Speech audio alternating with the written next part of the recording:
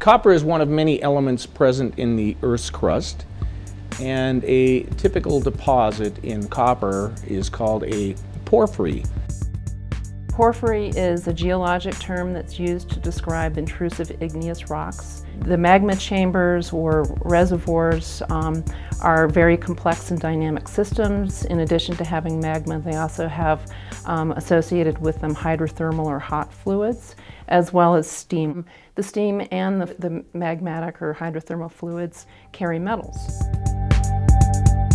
And then over time, when there's exposure of the sulfide mineralization to the elements, weather, heat, oxygen from the air, you get a weathering process of the sulfide mineralization.